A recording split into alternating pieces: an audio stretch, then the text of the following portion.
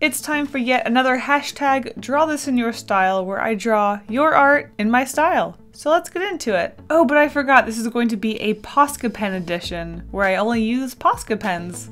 Our first piece of art is by Kneaded.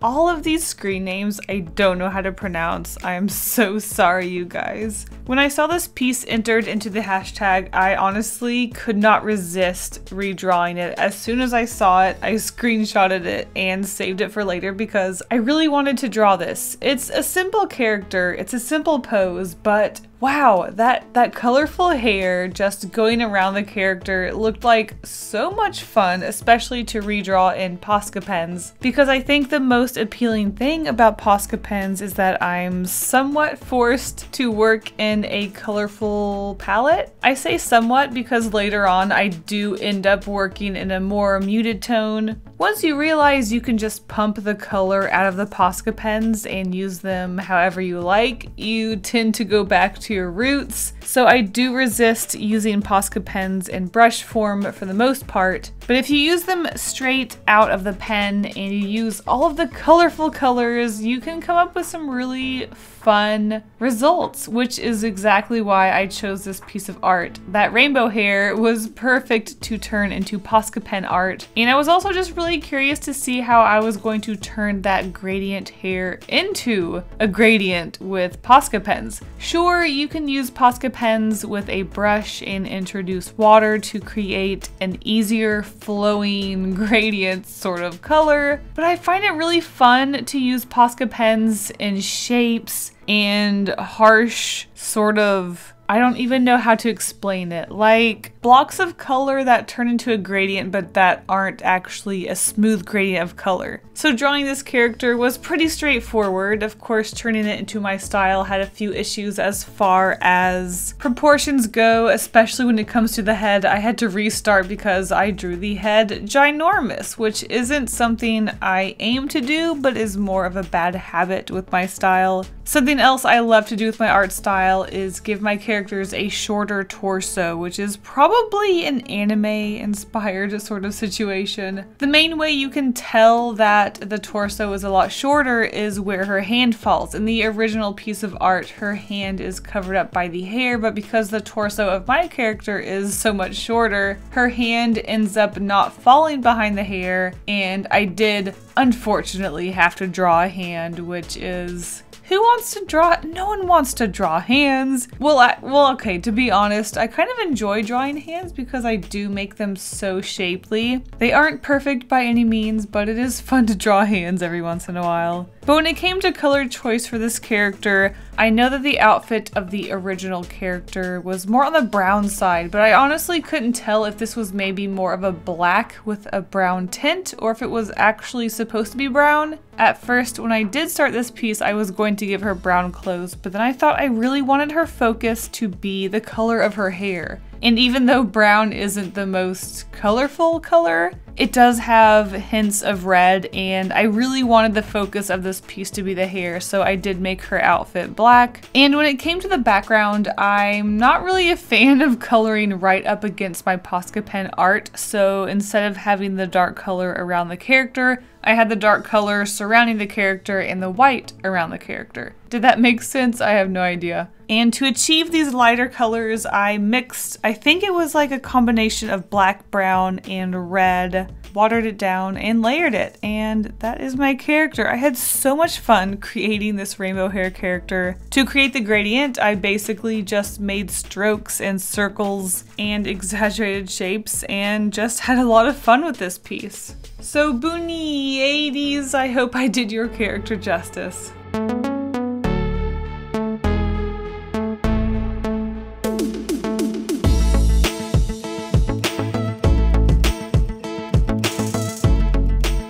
Next up, we have a really fun mushroom character by Ramurmut. Why you guys do this to me? When I saw this mushroom guy, again, I could not resist redrawing him. He just looked like so much fun. He has so much personality. Look at those shapes. He's a mushroom. He's a punk. I had to draw him. So going into this piece, obviously, as you can see, the original art has a lot of earthy colors, which I am super into, but with the, like I said, the nature of Posca pens, you are given a lot of really bright, saturated colors, which I wanted to work with. So as much as I loved those earthy tones, I had to resist working in them, and I worked with a lot brighter, saturated, colorful colors, as I call them. Even though going into this piece, this character and art style seemed a lot familiar to mine, we have a lot of shapes that I was attracted to when it comes to character design. I knew that going into this in Posca form was going to be a lot more different than if I went into this illustration with watercolors. Again, the main difference is going to be those bright, saturated colors, but also the way I approach form and shape with Poscas is even more exaggerated than my normal watercolor style. I know it's kind of hard to imagine the difference between my watercolor and Posca art, but you guys, there is a huge difference between my Posca and watercolor art. It's kind of crazy. So going into this guy, I had so much fun with him. I think the main difference is the eyes, which isn't even that big of a deal. He has eyebrows in the original art, but I couldn't resist this weird swirly unibrow situation. I just thought it was so fitting and fun for this character. And I also couldn't resist showing teeth with his mouth. So in the original drawing, he just kind of has like a meh expression with his mouth. But I love showing teeth a lot. Maybe it's something I overuse, but I love showing teeth, so I couldn't resist giving him this weird brownie sort of grimace showing off his teeth. If he has teeth. I mean, he's a mushroom. Maybe he doesn't have teeth. Overall, this character was a lot of fun to put into my style. I did struggle with color choice, which is something that I've realized I really want to practice a lot with Posca pens, because Posca pens are my second most favorite medium to work with. I do want to work with colors and exaggeration of colors a lot more, so this is a really good exercise to just take a piece of art that already exists and put it into my style so I can just really focus on the exaggeration of shape and color. Also, can I mention I almost never draw guns, so this was one of the first times. I mean, have I ever drawn a gun on my YouTube channel? I have no idea. I don't think so. He has a gun. I drew a gun. That's something I don't do. Anyways, a few struggles to mention on this piece is that I usually try to avoid using black when I do my Posca illustrations, but for whatever reason, I did end up using black for the backpack, the shirt, and the skull on the mushroom. I just think that I do normally focus on trying to use the dark purple for shadows, but there's a point where you can only push the shadow so dark until you have to use black. I don't know. Either way, I really do enjoy the result of this piece. He's a fun little mushroom guy. I guess you could say he's a fun guy. Ha, ha, ha.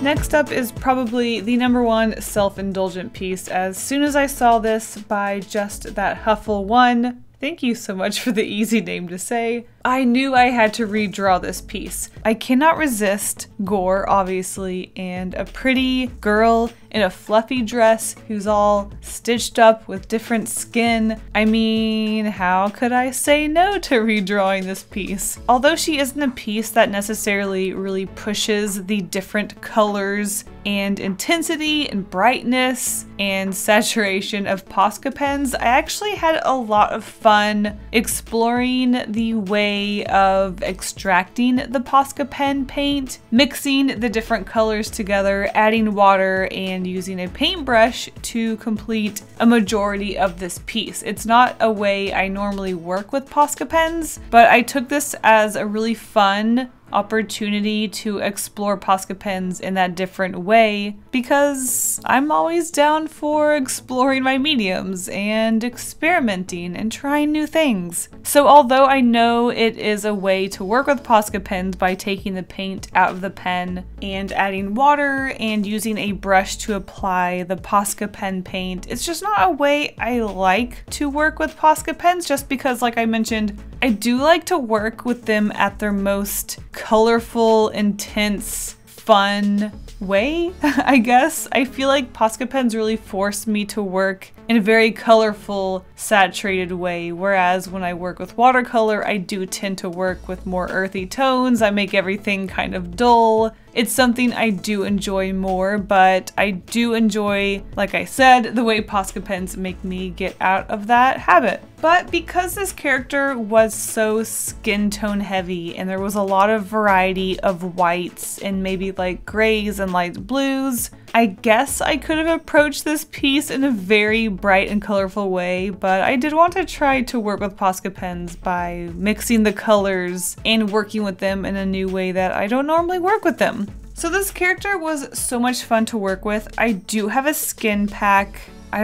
It technically is called a skin pack tone for Posca Pens, but the colors are so crazy. If you want to work in a more vibrant way, they definitely work, but they consist of yellow, pink, very dark brick red color and a brown, and some lighter colors that I just didn't feel like would work with this piece. So I did end up mixing a lot of these skin tones together to create more subtle mixtures so that our character wasn't just straight up yellow, brown, and red, because I felt like that was going to be just a little too intense. And I thought it would be more interesting for this character in particular if the red of the blood was the color that stood out instead of these really different and abstract colors of skin tones. So I mixed up some skin tones that were a little more subtle. We have more yellow tones, red tones, brown tones, and pale tones, but not straight up red, yellow, and brown. For the body of this character, her dress does go off page, but I can only assume maybe she is some sort of zombie or Frankenstein monster character, but I did want to interpret her as more of a ghostly dead character. So I took her dress, poofed it out, and had her floating in place. And I think this adds a lot of motion and just more playfulness to her character. And at the end, when I added those gold details into her hair, I decided to go ahead and put them throughout the piece, and I think it added a fun little flourish. So thank you so much, Just That Huffle One, for letting me redraw your character.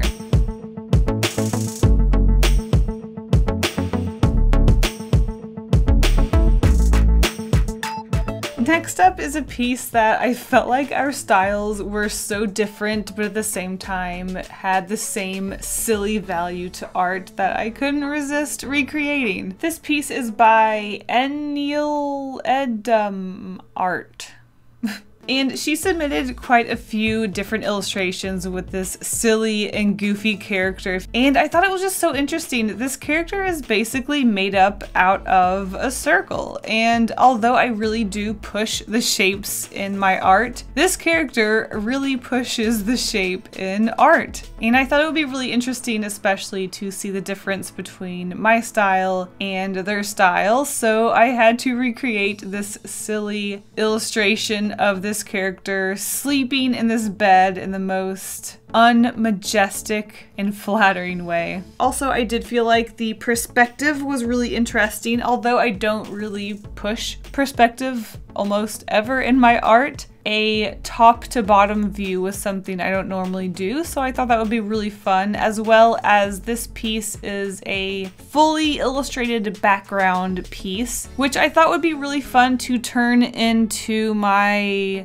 circle frame illustration, but also just have bits and pieces stick out. So obviously the bed in this illustration doesn't fit inside the circle of the floorboards that I created. I also put the rug outside of this circled area, and the wall plug where the phone is plugged into is also outside of this circle of floorboards. Oh, I guess also I replaced the plant she had. It was a leafy plant, but of course I had to replace it with a cactus. So when it comes to fully illustrated pieces, when I do my Posca illustrations, I, for whatever reason, don't like the look of a fully illustrated piece. So I did want to play around with this piece that did have a fully illustrated background and just kind of illustrate pieces into it that stuck out and were just here and there, and it was a lot of fun, especially with this top-down perspective that I don't normally play with and this silly pose of a character laying on a bed.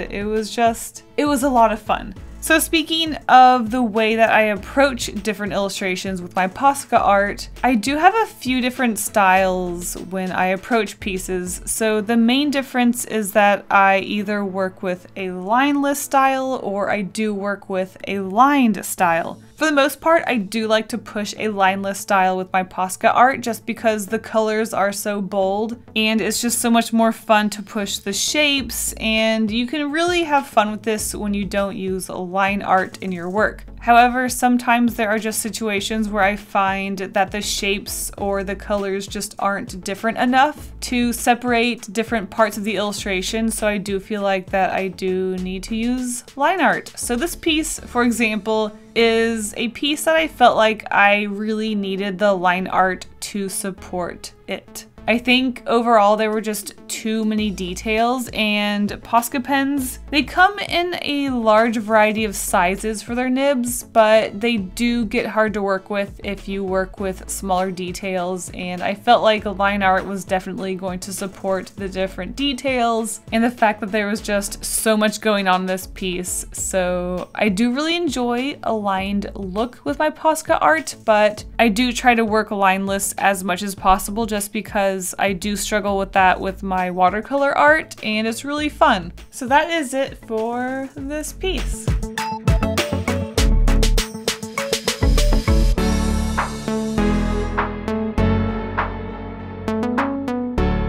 Last but not least, I wanted to create another fully background illustrated piece, and this one was just so colorful that I knew it would be perfect in a Posca pen styled piece of art. Now, the way I approach this piece, again, like I said, I don't know why, but I just don't like the way my full page background illustrations look, so I like to approach them with a weird sort of frame or breaking the frame or just, I don't know. But with this piece, looking back on it, I might as well have just filled in the whole background with the sky because it's basically the only piece that I didn't completely fill in. But either way, it looks pretty cool. It is so colorful. By far, my favorite part about this piece was creating that sky. That colorful sky was just so much fun to make. The colors that I had for my Posca pens were just so perfect, and it just looked so satisfying. I mean,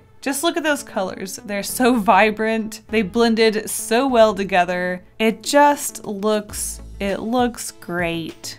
I love it. That said, I wasn't too pleased with the rest of the illustration, and I think the main problem I had was working with colors that weren't super different from each other. Like I said, with Posca pens, you are limited to just a few colors, and although you can take the colors out and use a brush, I really like to stick to the pens. But maybe this is one of those times where I really should have taken the light gray out and added more white to it, because the gray itself is just, it's too much of a mid-tone, and this entire illustration is very heavily mid-toned. There's not a whole lot of really dark darks or light lights throughout this piece, so the whole thing just kind of becomes mush, and it all kind of runs together. But I did have a lot of fun, like I said, with the sky, and it was really fun to exaggerate the shapes of the characters. And something I haven't drawn with my Posca pens is a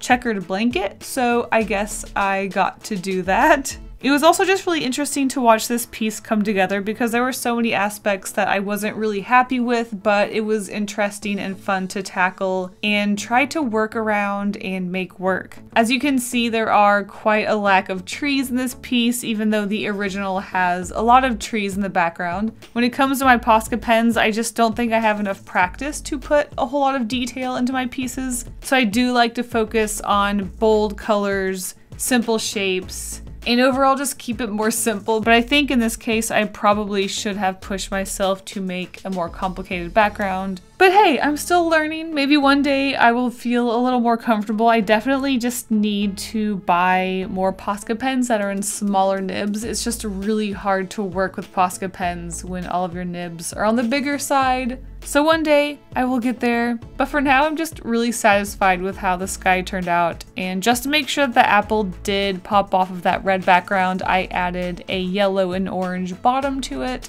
And that is our final piece.